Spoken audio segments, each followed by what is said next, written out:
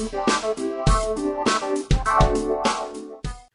up, YouTube? Welcome back to Volts Comics More. I'm Alex. Yesterday was May the 4th, and May the 4th be with you. And today is Revenge of the 5th, May 5th.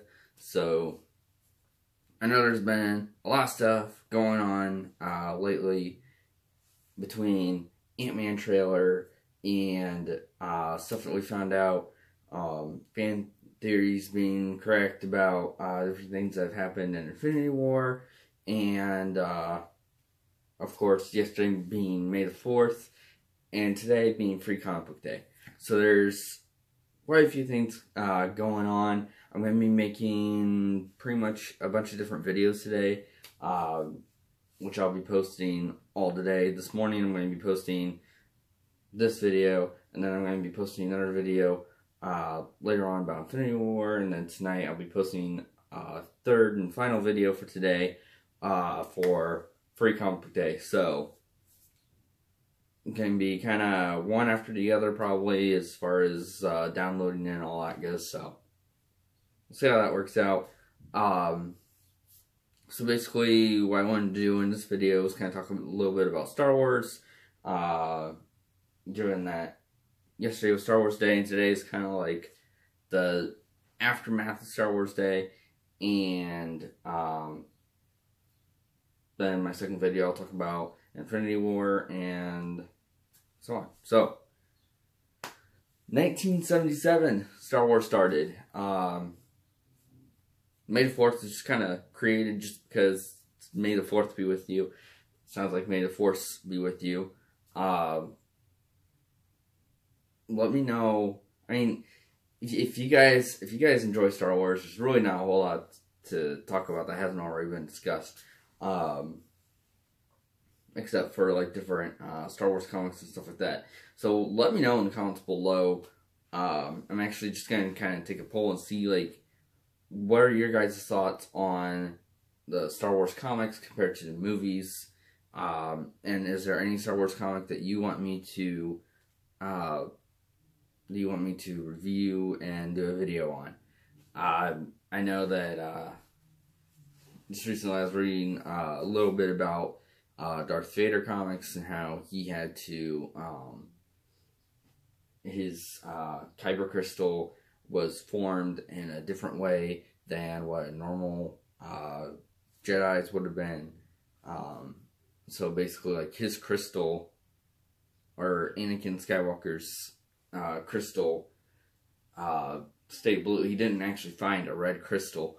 What he ended up having to do, as explained in the comics, in the Darth Vader comics, was he had to go kill a Jedi and take his lightsaber and do some kind of ritual or something with it.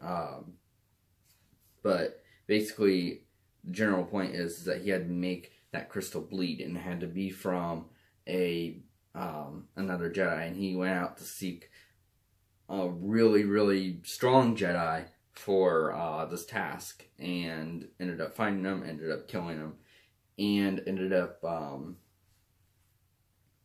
getting the kyber crystal, and then changing it red by basically making it bleed, so to speak. So that's how Vader got his crystal.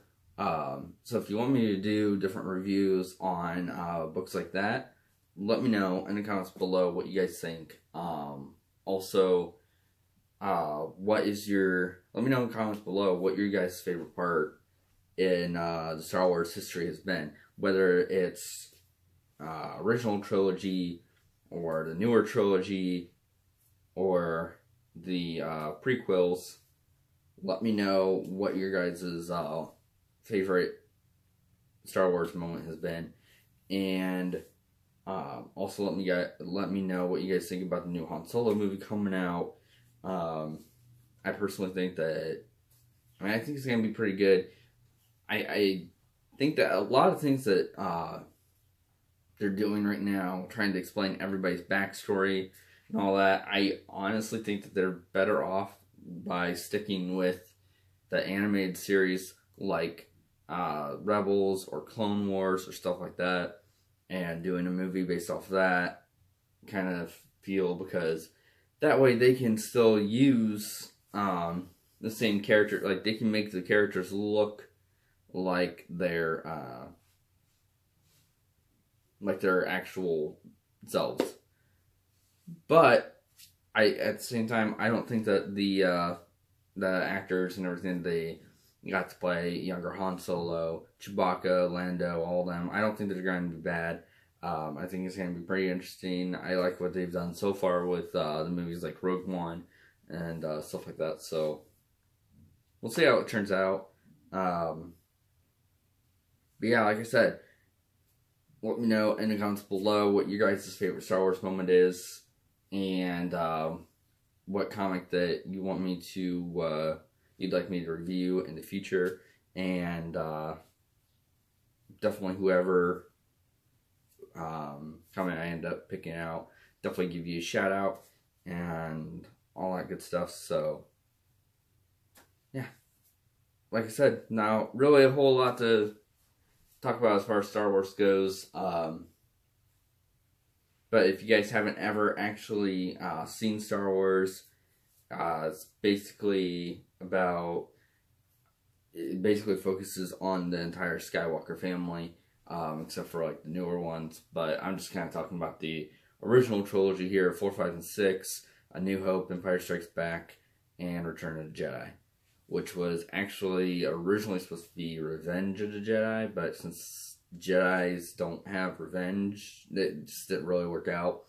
And the A New Hope, Star Wars Episode 4, was actually called Blue Harvest, but that was just a like a teaser for, it was like a code name for Star Wars A New Hope, which actually, if you watched the Family Guy version of it, of Star Wars, which is just kind of like a parody of it, but they call Episode 4 Blue Harvest. So it's kind of a little nod to the original title for it, which is really cool.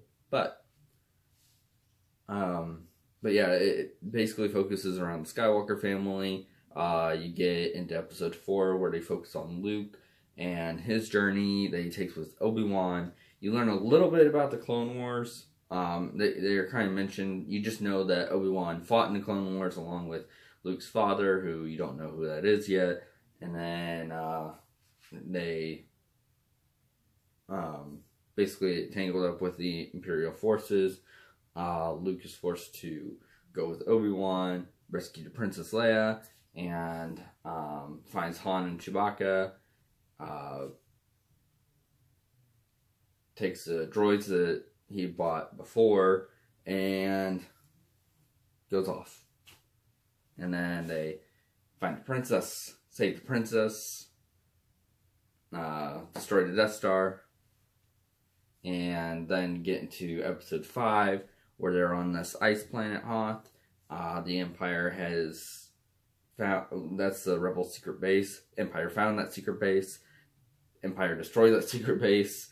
Rebels were forced to flee. Luke Skywalker ended up taking a different route, went to Dagobah, found Yoda, started his Jedi training, sensed that his friends were in danger, left Yoda despite his warnings, and went to Cloud City, where everyone had been captured by Han's old friend Lando Calrissian, who made a deal with the Empire, and then found out that that deal had been altered, and that he should pray that they do not alter it any further.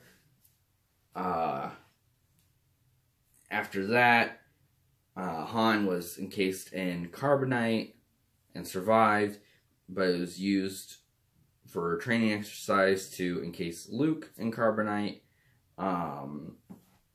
which Vader knew that Luke would show up. So they have their whole fight scene. Lando is helping Leia, C-3PO, R2-D2, and Chewbacca all escape. And Boba Fett is carrying out Han Solo into his Slave One ship. And the fight between Luke and Vader, starting to wrap up. Luke loses a hand, and then after that, Vader pretty much reveals to him that he's his father, that Vader is Luke's father, and Luke falls down the shaft, and basically is hanging at the bottom of Cloud City, a city in the clouds, so just kind of hanging there, and calls out to Leia and using the Force, and they turn the Millennium Falcon around. Lando's helping them. They catch Luke. Then they meet up with the rest of the Rebel fleet. Luke gets a new robotic hand, and then you move on to Episode 6. Episode 6 is all about getting Han Solo back, who has been transferred over to Jabba the Hutt on Tatooine. So everybody gets themselves captured just so that they can free Han, and find out that Luke got a new lightsaber. It's green now, and you also find out that Han Solo. That's when you actually find out that Han Solo survived being encased in carbonite. Well, they mentioned that he survived in Episode 5, but he gets freed in episode 6, and has some side effects with that. But he ends up surviving. Ends up getting over the side effects.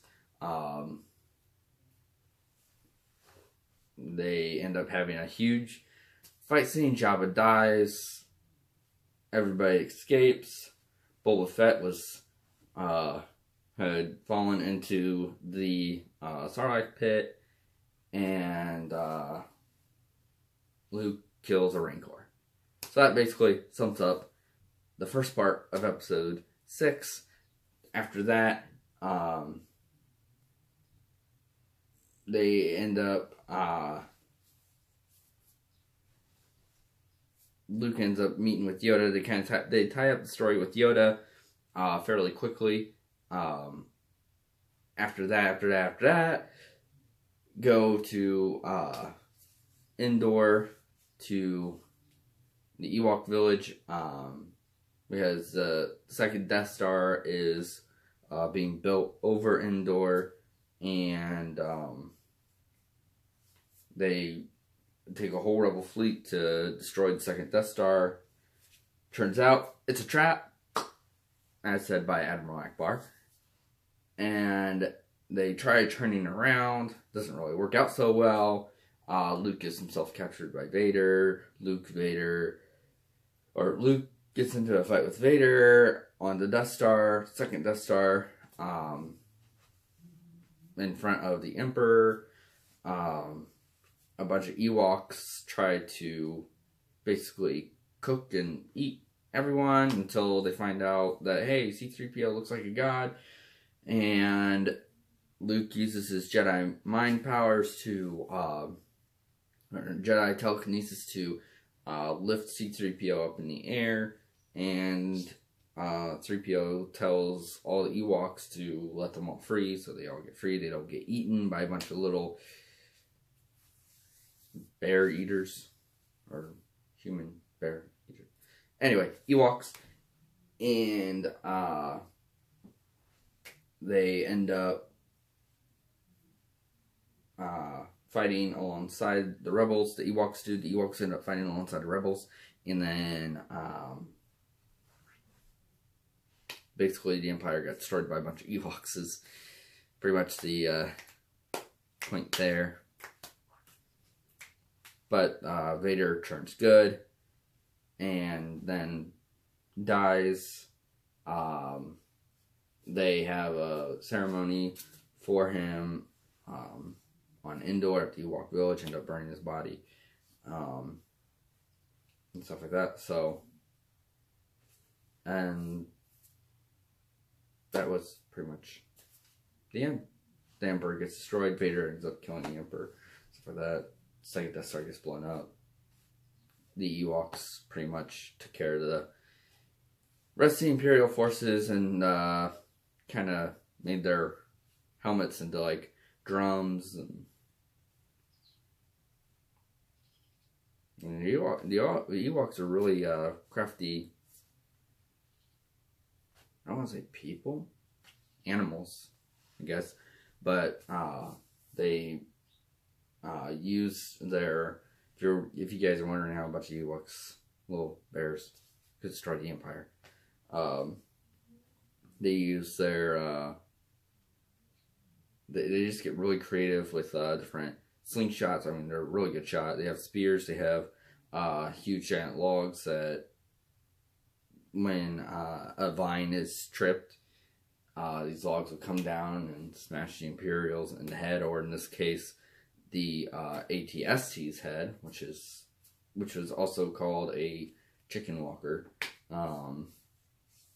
But yeah, so that's basically the OG story of Star Wars, and everything tends to revolve around that story. You get into other stories like the Old Republic, but even the Old Republic is actually still mentioned in like the prequel trilogy, I believe, and so it's everything's always been mentioned. It's just a matter of if they're going to do, like, they've been talking about doing a live action version of the Old Republic. If you guys haven't actually read any of the Old Republic books, I'm not talking about comic books, I'm actually talking about regular books. I definitely highly recommend it. They have one for Revan. They have one for Darth Magus, stuff like that. So I definitely suggest reading those. Those are really good books. Stuff. So anyway, I'm gonna wrap this up now. Again, everybody, I hope you had a happy Star Wars Day. May the 4th be with you all, and don't forget that today is Revenge of the Fifth Sith. See you next time.